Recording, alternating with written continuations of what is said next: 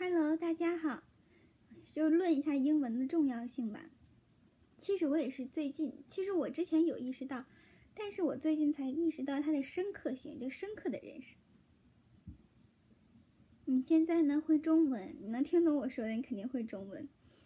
你现在会中文，你已经可以和全世界1/3到1/4的人说话了，这非常的厉害了。可是呢，你就要知道，这世界上更广泛的人说的是英文。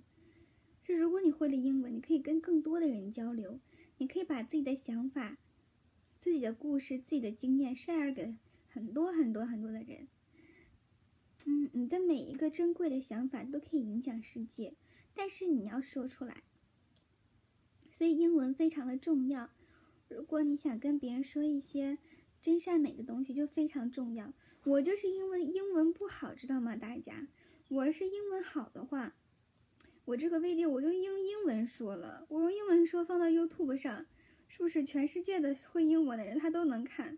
就这个英文不好，哎呀，对，所以就是英文非常重要，它是一个交流，它是一个工具。它可以让很多人能够深刻的、更广泛的了解不同的文化和不同的感觉。所以说，要学好英文非常重要。它是一个非常意义重大的事情，而不是只是说我会了一种话。它不是这样，它背后有一个非常大的寓意。加油！